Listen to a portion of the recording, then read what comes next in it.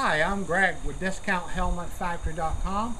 Today I want to do a general video explaining the difference in the three types of helmets. First helmet we're going to look at is a full face helmet. Full face helmets cover your whole head, including your chin. You can see it has the chin bar at the bottom, and it generally has a shield. Some of them have inner shields. So that's a full face motorcycle helmet. Most of the time it's the sport bike riders or crotch rocket riders that use this helmet.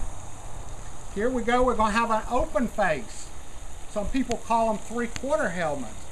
That means it doesn't have the chin at the bottom. Otherwise it's the same as a full face helmet, no chin. Generally comes with a shield. These helmets are really nice. Most of the time it's the Honda riders that wear these, or policemen. You can get them in multiple colors, and this is called a open face or three-quarter helmet. And then lastly, we're going to talk about a half helmet. Half helmets sometimes referred to as beanies or shorties, and these helmets are really cool too. Most of the time Harley riders wear these type of helmets. This one is a DOT approved helmet, so are these last two.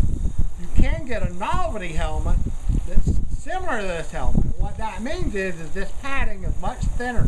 Makes it sit down on your head like a beanie cap. That's what most Harley riders use. In some states though, you have to have DOT approved.